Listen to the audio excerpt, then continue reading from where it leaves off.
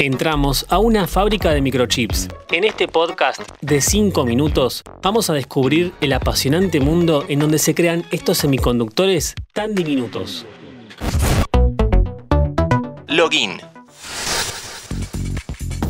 Hola, ¿cómo estás? Los microchips están presentes como nunca antes en nuestra vida cotidiana.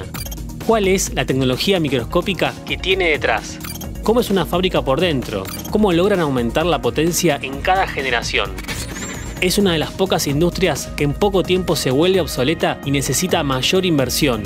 El periodo de transición tecnológica aproximado es cada 2 años. En un episodio anterior de Login estuvimos hablando de por qué escasean los chips. Si querés saber un poco más de la actualidad de esta industria, te invitamos a que lo escuches.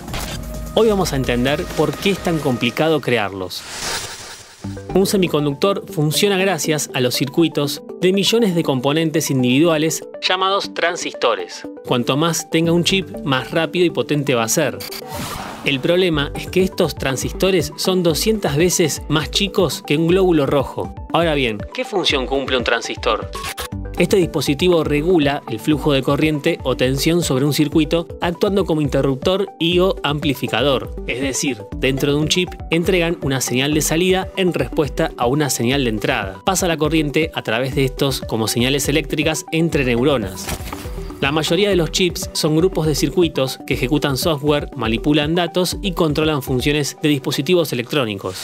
La disposición de esos circuitos les permite alcanzar un propósito específico. Las empresas intentan incluir más conectores en los chips, lo que permite más volumen de operaciones y hace de los dispositivos más eficientes en términos de energía.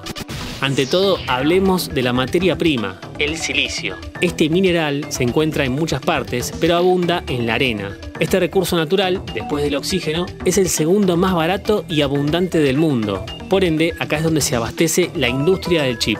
Ese silicio se recolecta en placas, en forma de discos, y no pueden ser tocadas por humanos ni expuestas al aire.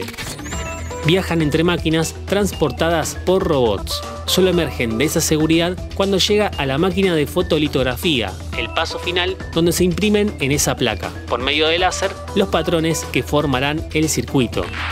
Esta máquina puede imprimir millones de transistores en placas de silicio por hora. Cada placa se cubre con un líquido que reacciona a la luz, el fotorresistente. Este agente químico, muy sensible a la luz, funciona como la película de una cámara en una sala oscura. Por eso, en estos establecimientos, la luz debe ser amarilla, ya que la luz diurna estropearía la placa.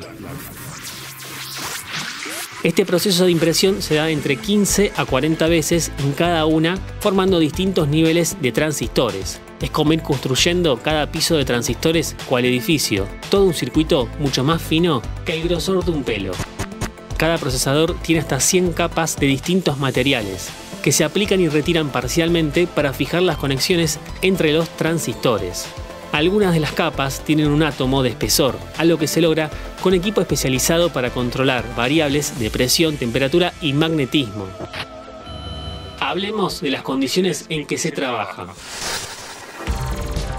En la fábrica no puede volar una pelusa, literalmente. Cualquier polvo o basura microscópica podría generar millones de dólares en pérdidas. Por eso, cada empleado debe darse una ducha de aire en una sala limpia para eliminar partículas invisibles de suciedad, y todo el aire de la fábrica se renueva cada 2 minutos. Este proceso de limpieza convierte el aire de una fábrica de chips en 10.000 veces más limpio que el del exterior. A su vez, los empleados llevan guantes y trajes especiales que los aíslan del exterior y no generan polvo. Las plantas de chips funcionan 24 horas, 7 días a la semana. Lo hacen por una razón: el costo. Una fábrica de este tipo puede costar por mes alrededor de 15.000 millones de dólares. En la empresa ASML, en la localidad de Belhoven, Holanda, descubrieron que al pasar el láser por una capa de agua, se comporta como la luz del sol al pasar por una lupa. Aumenta la intensidad del rayo y reduce la dimensión de cada transistor. Esto ayuda a incluir más transistores en cada chip y aumentar su potencia. Sin dudas, la aparición y desarrollo de esta tecnología revolucionó el mundo. Te invito a que nos sigas en Spotify para más noticias e historias de tecnología y videojuegos. Esto es Login. Mi nombre es Lean Jiménez y nos vemos en la próxima partida. ¿Te gustaron esos 5 minutos? Seguinos en Spotify, activa la campanita y escucha contenido nuevo todos los días.